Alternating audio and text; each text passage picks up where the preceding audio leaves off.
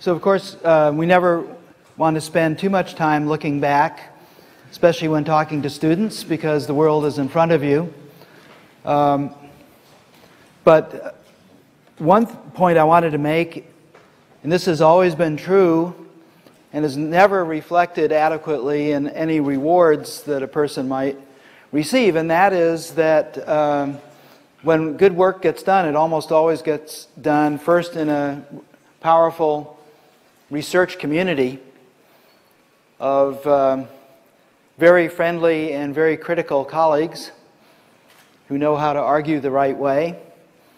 So as you're looking ahead for yourself, finding these people in general is critical, and finding them in particular is critical. So these are just some of the people that have been closely associated with some of the work we've been doing at Viewpoints Research Institute.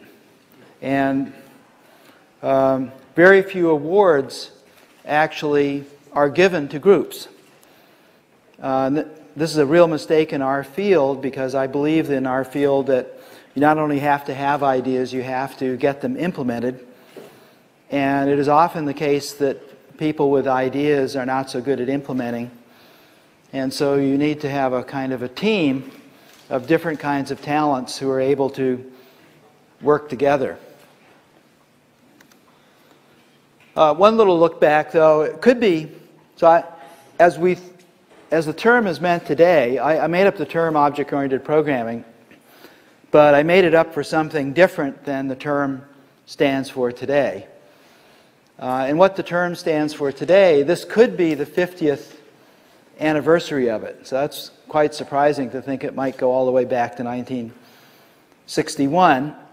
And it goes back to a very surprising form, which is actually a machine.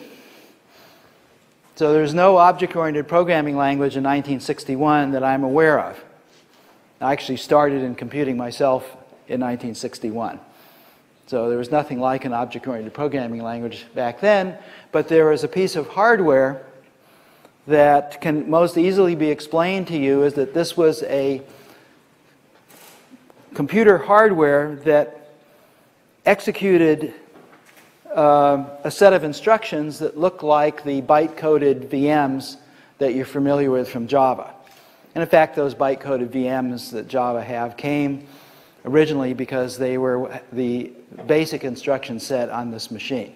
So this is one of the first attempts at building a higher level machine to reflect the idea in the early 60s that we were going to program in levels of language higher than C.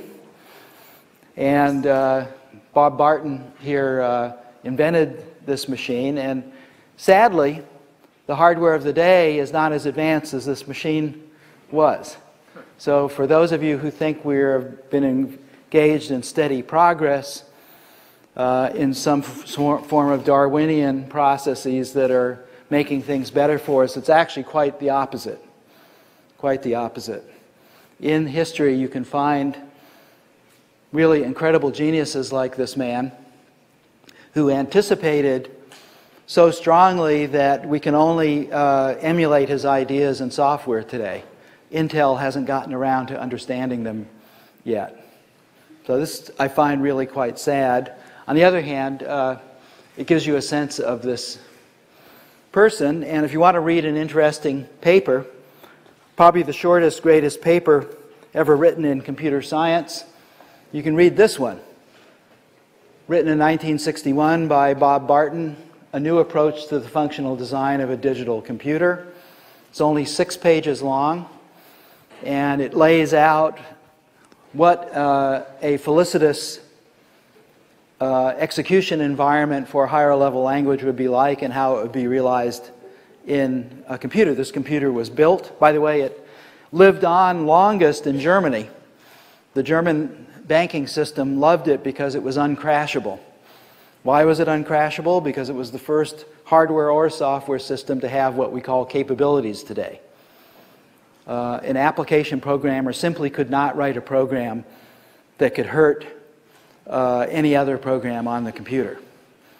that was built directly into the hardware of this machine.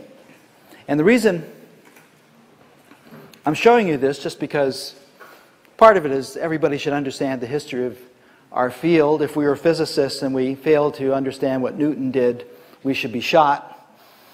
But in fact, in computing, we are very happy not to understand what most of the founders of our field actually did.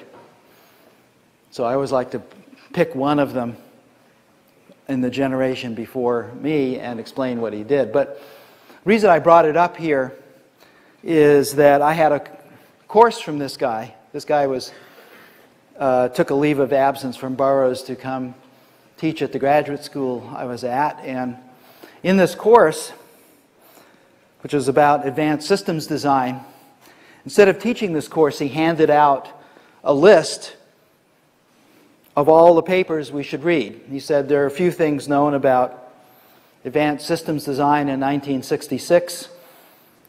They're written down in these papers, and I expect you to read every single one of these papers and understand them.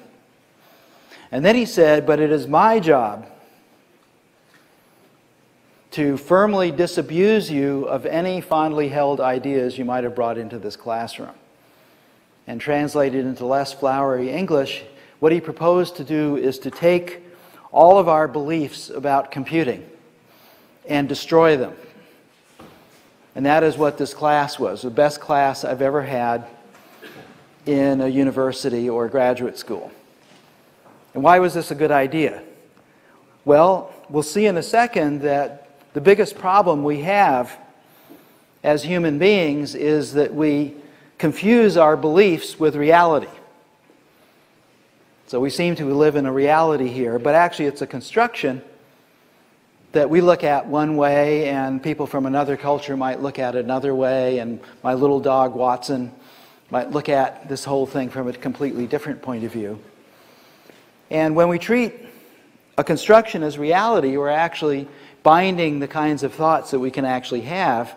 And worse than that, we're picking a tiny part of the past that led to this particular construction as the only past we ever draw on.